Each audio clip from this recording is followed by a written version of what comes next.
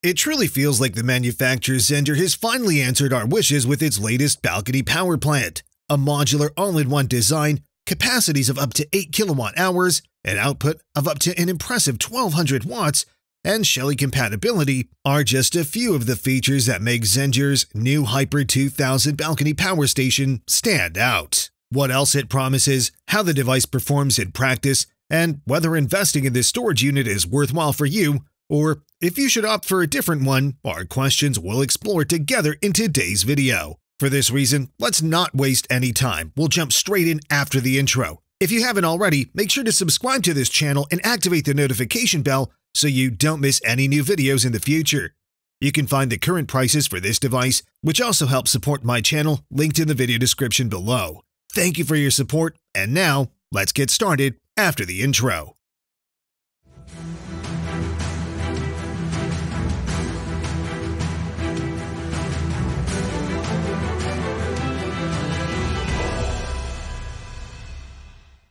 As time progresses, balcony power stations naturally continue to evolve.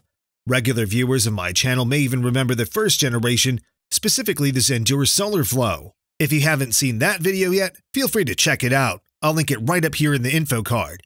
It was a solid balcony power station, but did have room for improvement. Now, 1 year later, I have the latest Zendure balcony power station on the table for you, the Hyper 2000. We're going to take a detailed look at everything it offers and how it performs in testing. First, let's start with a quick look at what's included and the setup process.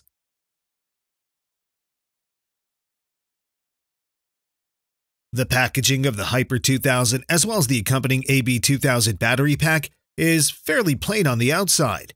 There's a large Zendure logo and that's about it. Nothing else to see here. Things get much more interesting once we open the box and look at the contents. Upon opening the box, alongside a rather intricate packaging designed to ensure everything is well protected, we find the actual Hyper 2000, a user manual, and another small box. Inside this smaller box, you'll find the connection cable and 2 metal brackets. That's it.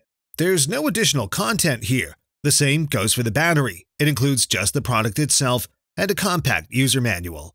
Nevertheless, everything necessary to get the unit up and running is included. Of course, additional accessories can also be purchased, such as smart sockets or expansion batteries.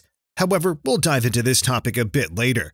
For now, I'd suggest we cover a few quick words about setup and installation before taking a closer look at the storage system.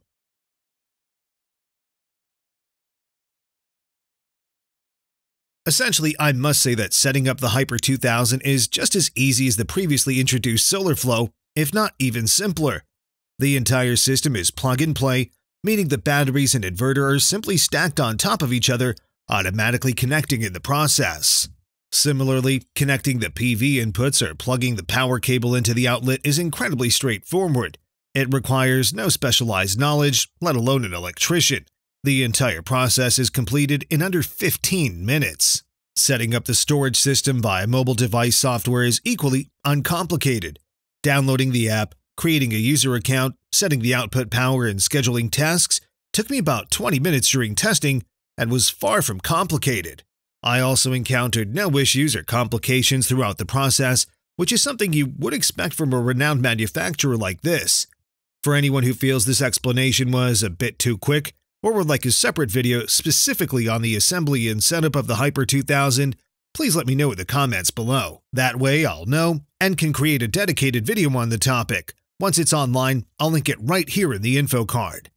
So far, so good. Let's move directly to the external appearance and first impressions.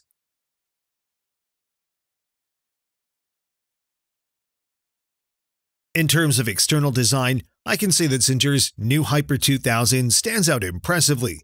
The device makes a fantastic first impression and is of exceptionally high quality. I found no leftover material, perfectly uniform gaps, and no sharp edges anywhere on the unit, clear signs of superior craftsmanship. Additionally, the device is made entirely of die-cast aluminum, which is not only premium in appearance but also very durable. As a result, the entire unit, including the battery, is IP65 certified, meaning it is fully protected against water splashes and rain. This level of protection is, of course, essential. If I want to place and use my battery outside on the balcony, it absolutely needs to be rainproof. In practice, this means we don't have to worry about electrical damage caused by moisture. The unique feature of this new balcony power station from Zendure is its modular, all-in-one design, where the individual components can simply be stacked on top of each other.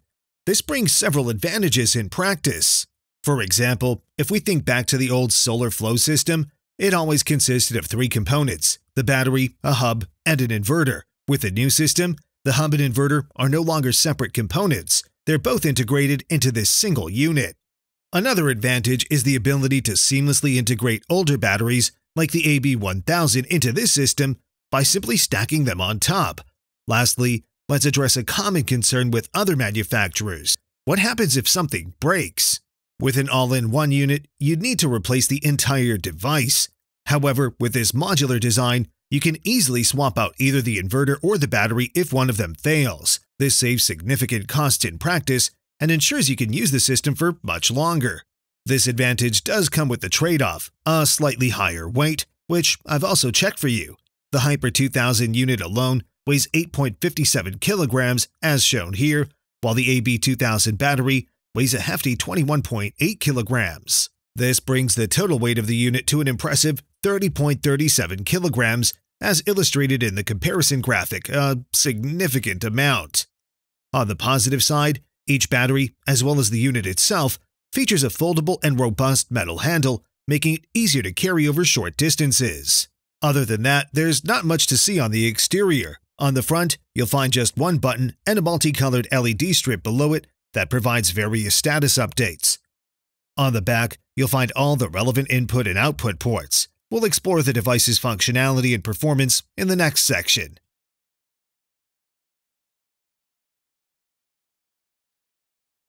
When discussing performance and connections, it's crucial to examine the back of the unit where all the inputs and outputs are located. On the right, labeled AC, is the output for alternating current, while on the left, marked PV input, are the ports for connecting PV modules. Let's start by taking a closer look at the inputs. Taking a closer look at the connections, you'll notice that Zendure has equipped the new Hyper 2000 with the familiar MC4 connectors. This offers a huge practical advantage.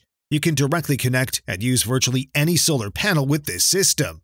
Additionally, there are a total of 4 inputs, meaning you can easily connect up to 4 PV modules to the device.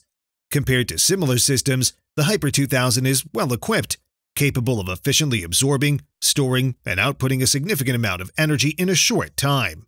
It's worth noting that while the Hyper 2000 has 4 individual PV inputs, it's equipped with only 2 MPPT charge controllers, identifiable by the green and white markings. For a future update, it would be ideal to include 4 charge controllers to ensure that each PV panel is utilized to its full potential. When it comes to the permissible input voltage of the PV modules, the Hyper 2000 offers a broad range, supporting voltages from 15 to 55 volts. This allows for seamless connection of various solar panels to the device. The only aspect to keep in mind is the series configuration of PV modules, as the voltage must not exceed 55 volts. Parallel configurations, on the other hand, are not an issue as long as the maximum power input is not exceeded. In this regard, there's little to worry about. As shown in the comparison graphic, the Hyper 2000 is very well designed in terms of power handling, with a maximum input power of up to an impressive 1800 watts. This means each charge controller can handle up to 900 watts, allowing for up to 450 watts per panel. In practice, this means you can easily connect 4 large 450-watt solar panels to the system. This is particularly advantageous if you have a high-capacity system, such as when using multiple batteries stacked together. These batteries can be charged quickly, allowing you to store a significant amount of energy in a short amount of time. Next to this, on the right side, is the alternating current AC output connection, which allows you to feed power directly into your home's electrical network. A suitable cable for this is included in the package. As previously mentioned, the advantage of this all-in-one system is that a separate inverter is not needed. It's already built into the unit, enabling you to feed power directly into your home network via this connection. The output power of the Hyper 2000, as shown in the comparison chart, is also highly impressive, reaching a robust 1200 watts. This output can, of course, be adjusted individually via the app. However, it's important to note that there are country-specific regulations to consider. For example, in Germany, the output of a balcony power plant like this is not allowed to exceed 800 watts. As for feeding alternating current into the home network, the device fortunately offers several modes, which I've extensively tested in practice. The first option is constant output, where the device consistently feeds a set power level, such as 100, 200, or up to 1200 watts into the network until the battery is depleted. The second option, which is much more recommendable, is a scheduled mode. Here, the device adjusts its output based on preset times, for instance, delivering more power in the evening than during the day. The output can be adjusted in 1-watt increments, which I personally find remarkable and something I haven't seen anywhere else. Additionally, the scheduling feature works reliably, delivering the specified power levels at the set times. This is clearly visible afterward in the statistical data provided by the app. Things get much smarter when we look at the next two modes. The Hyper 2000 supports the use of smart plugs, which can be connected directly to electrical devices to identify their energy consumption. I tested this feature extensively in practice with a high-powered electric kettle and documented the results. Upon switching on the device, the smart plug immediately detected a high consumption of about 2200 watts. This information is automatically transmitted to the Hyper 2000 within seconds, allowing it to regulate its output power. In this case, I observed via the app that the Hyper 2000 ramped up to its maximum output of 1200 watts within about 10 seconds to help cover the device's power demand. In normal scenarios, in essence with devices requiring less power, the Hyper 2000 adjusts its output to match the device's needs, ensuring the energy requirements are fully met. However, this only works if the electrical device is on the same phase as the Hyper 2000. Otherwise, the feature isn't effective in practice. To address this limitation, there's a fourth option that will please many users. The entire system is compatible with the popular Shelly system. This device is installed directly in the fuse box and continuously monitors how much power or energy is flowing from the external grid into the home network. This information is then sent to the Hyper 2000 or multiple units if used, allowing the battery to adjust its output in real time based on the data from the Shelly system. In practice, this small component and the compatibility between these two devices are incredibly practical and beneficial. The battery, as mentioned, only feeds as much power into the specific phase of the grid as is currently being consumed in the home, avoiding any excess power being fed into the public grid. Regarding this aspect, the storage system is exceptionally smart and versatile, which is highly advantageous in real-world scenarios. While we're still on the topic of output, there's another point to discuss. How does the device handle temperature development under load? I thoroughly tested this aspect in practice as well. First, it's important to note that the new Hyper 2000 is entirely passively cooled with no built-in fan or similar components. To achieve this, the top of the device is intentionally designed with large cooling fins to ensure effective heat dissipation and prevent overheating. In practice, I ran various scenarios while monitoring temperatures using a thermal imaging camera. At an ambient temperature of approximately 28 degrees, typical for summer, and with a constant output of 1200 watts at peak, the device reached maximum temperatures of around 50 degrees, which is quite notable. If temperatures rise further, the device also sends a warning notification through the app and reduces its output to prevent any potential damage. The elevated temperatures were observed only on the top of the inverter, while the battery remained cool. This ensures that concerns about battery lifespan are unnecessary.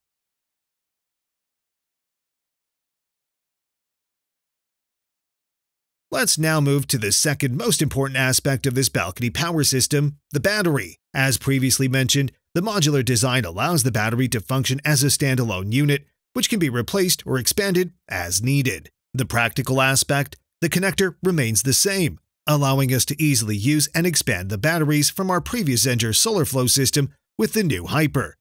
Sitting on the table in front of us is the largest variant, the AB2000, boasting a solid 1,920 watt-hours of capacity. Naturally, this unit is not lightweight, tipping the scales at 21.8 kilograms. On the flip side, it offers a high energy density of around 88 watt-hours per kilogram, allowing it to store a significant amount of energy relative to its weight. For those who need more capacity, as mentioned, multiple batteries can be stacked to increase capacity, Up to 4 batteries can be used, and AB1000 and AB2000 units can be mixed without issue. If maximum capacity is the goal, it's recommended to opt for 4 AB2000 batteries. This configuration provides an impressive total of 7,680 watt-hours, which, as shown in the comparison chart, is particularly substantial. Of course, the stored energy in the battery cannot be fully transferred back into the grid due to inherent losses, especially within the inverter. To assess these losses and determine the true efficiency of the unit, I conducted a critical test using a capacity measuring device. For this test, I first charged the battery to 100% and disconnected it from all inputs to ensure no additional power flowed in. I then set a constant output of 100 watts and started the measuring device. After several hours, the battery automatically shut off upon reaching its maximum capacity of 10%. The measuring device displayed an output of 1,463 watt-hours. Adding the remaining 10% yields a total of 1,625 watt-hours, resulting in a maximum efficiency of 84.46%. This places the unit solidly in the mid-range of efficiency, as shown. Speaking of the automatic shutoff threshold, this can also be easily adjusted in the app, along with many other features. Users have a wide adjustment range from 5% to 100%, with 5% being the absolute minimum. It's advisable to set the threshold to at least 10% or even 20% to maximize the lifespan of the battery in terms of cycles. Additionally, the app provides useful statistics such as the current battery charge level, its temperature, real-time power consumption, or grid output. You can also review entire days or weeks retrospectively to get a clear statistical overview of the development over time. I also really like the layout of the app. It's well organized and visually appealing. In my opinion, just like the storage unit itself, there's nothing major to criticize here.